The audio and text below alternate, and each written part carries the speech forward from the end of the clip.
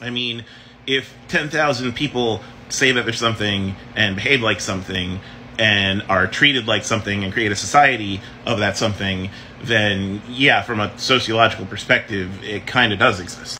Like, there are tribes that are smaller than 10,000 people.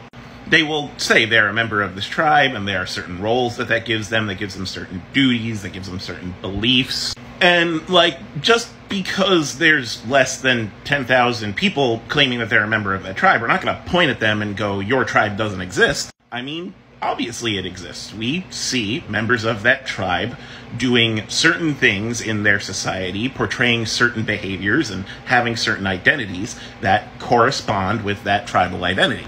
So, like, similarly, if there were 10,000 people who are going around calling themselves elves, the definition, much like the definition of people who belong to certain tribes, is someone who identifies with that and has roles and traditions that identify with that and has a role in society and behaviors and so on and so forth. And you can say elves don't biologically exist, and it's like, okay. I mean, technically, tribes don't really biologically exist. There may be some biological commonalities between certain people that live in a certain region, but they don't really exist.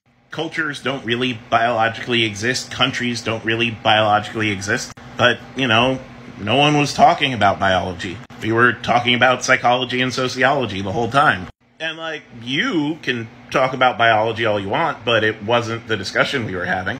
And as soon as you say biology means you have to act a certain way, well, now you're back in the realm of sociology and psychology again, at which point you can't define things biologically. So that's my response to this. Tangentially, how would you know what a biological elf looks like?